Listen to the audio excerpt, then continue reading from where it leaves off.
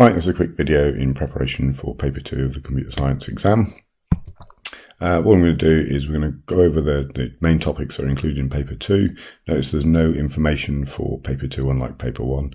Also look at some of the common misconceptions and mistakes that students often make in the questions of this topic.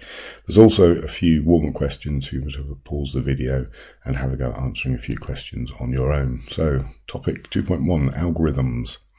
First thing to know is you've got to understand the three key things about computational thinking: abstraction, decomposition, and algorithmic thinking. Abstraction, this is when we look at problems from a different view and maybe remove lots of the detail from them. Decomposition is where we break problems down into smaller parts. Often these will end up as functions or procedures in your code. Algorithmic thinking, this is where we use the three constructs of selection, iteration, and sequence, and the sort of operators and different things to form an algorithm to solve problems. In terms of designing, creating, refining the algorithms, you've got to be aware of all of the symbols for flowcharts. You've got to be able to write things in pseudocode if asked, and if the questions require it to sort of answer your algorithm questions using either the reference language or high-level programming, strongly suggest that you stick to Python for your answers in these. You've got to be able to identify common errors in code and understand the difference between syntax and logic errors. Syntax errors being those where there is something wrong in the way the code's been formed, you missed out a speech mark or something. Logic is where the program will run, but the outcome will not be as you would expect. You've got to know about the standard algorithms for searching and sorting. Obviously, you don't have to be able to program these from scratch, but you do need to be able to understand how they work, so you could step through them and show some examples of what the data would do as you run through these algorithms. You may sort of be asked to given some code and be able to identify the difference between them. So let's have a look at a couple of quick questions on this topic. So this is a question on decomposition and structure charts. So you've got to look at the different features that are required of a program in the boxes A to H and work out where they would go in the structure chart here. So pause the video for a second and then come back to me when you've done, and I'll go through the answer. Okay, so let's have a quick look at the answer to this one. What we've got is the three features of adding the background, the text, and the dimensions. They are sort of top level features, whereas the other features below, they belong to either the set dimensions or the add text feature in there. So that would be the answer for this. Okay, go have a go at this question as well now. So this is looking at flowcharts and what the output would be for various inputs. So once again, pause the video and I will come back to you with the answers in a moment. Here we go. So as you look through the program, you're inputting the A and the B, looking at the values. First of all, 1411 is A less than B over here in this condition. No, it's A less than B. No, it's not, so we're going to take the false option to output A plus B, which is the 25, and then repeat the algorithm for the other inputs that you've got there. As I said, the other thing you'd need to be able to do is to be able to recognize the different algorithms for searching and sorting. Here's a quick question then on two algorithms here. Which algorithms do we think is which here? We've got a linear or a binary search. So once again, pause the video, have a go. Okay, so the first one here is the linear. How do I know that? Essentially, it's this part here where we've got a counter that's counting up and it's going through, starting at 0, going all of the way through all of the various items that are in there, and it's searching to see if the thing we're looking for is in the list, and if so, it'll exit the while loop. Whereas over here in the binary search, what we've got is we've got items that give it away a little bit. We've got some midpoints and upper and lower bounds, and the first thing we're doing is sort of finding the midpoint. And then we're checking to see which side of the list we're going to go if we haven't found the item we're looking at. Good site for this is linking, good link here, Algorithms at the BBC Bite Size. If you just type that in, you'll find them. So you need to know about the linear and the binary search. You need to know about the merge sort, the bubble sort, and the insertion sort. Lots of good information on BBC Bite Size on those. Next, we've got to know lots about programming. I'm not going to go through all of this. Remember the names of the constructs, though, that we've talked about previously: sequence, selection, and iteration. Words that we don't always use in class but could come up in the paper.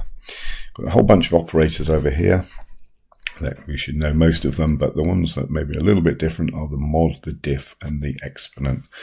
In Python, the mod is used by the percent symbol, the div, where we get the whole part of division, mod being the remainder. The div is 2 forward slashes, and exponent, when we raise things to the power, is 2 asterisks in Python. Obviously, you've also got to learn all about the different sort of things like file operators and SQL, as well as the other programming. Here's a good example of some code using the mod and the div operators. They often come up in questions to do with things like this, where you're looking at time, or you're doing things with decimals, or maybe sort of working out if things are true or false. Okay, we've got a quick question for you here on SQL to try. There's a table there. How would you find, using SQL, all of the fruits that are red, and unlike the fruit name and the fruit color in the results? So see if you can work out the SQL statement to perform that operation, that search. Pause the video and I'll give you the answer in a second. Okay, so we remember for SQL we've got the select, from, and where clauses that we need to know about for the commands to do searches.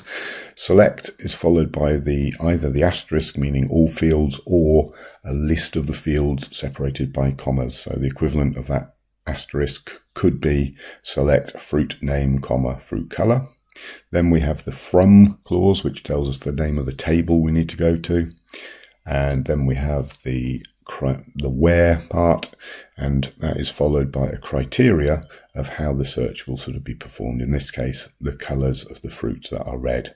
So we would get apple red and strawberry red back in our search criteria, search results for that. Okay, defensive programming. We need to know a bit about sort of how we can write code that will work well and anticipate misuse. Things like authentication, using usernames and passwords. We need to think about the maintainability of programs, about how we use subprograms, i.e. procedures and functions. Procedure being looking very much like a function, but it doesn't return a value. A function being a subprogram that returns a value. Not something we have to worry too much about in Python is indentation, because it's part of the spec and part of how Python works. But if you use a language that doesn't follow that, then good indentation makes your code much easier to read. Commenting is really important to help people understand how our code works. Okay, we're 2 types of testing, iterative and final. This was a question that came up in your mock. So iterative is when you're testing all of the time as you're developing your program. And then you have your final testing, which is like your kind of acceptance test at the end. If you're sort of looking for test data, we have different types. We have normal, boundary, and invalid. So normal being, I don't know, imagine we're looking for numbers between 1 and 10, so 6 would be a normal value. Boundary would be at the lower end and the top end, and invalid would be out of the range that we're looking for, or perhaps even a different data type.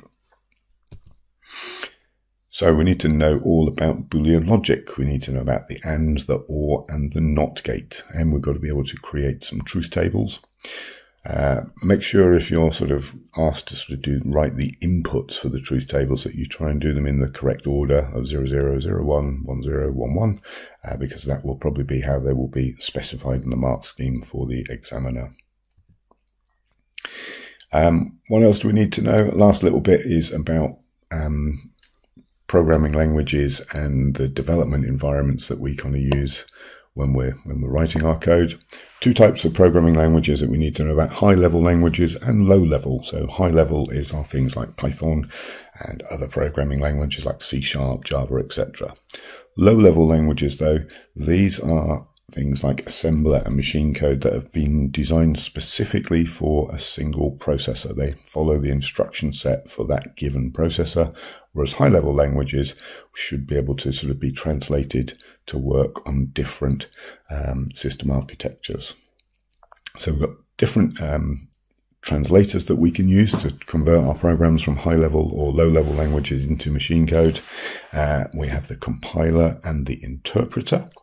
The compiler is a program that will take your source code and convert it all at once into machine code, whereas an interpreter will interpret your source code a line at a time.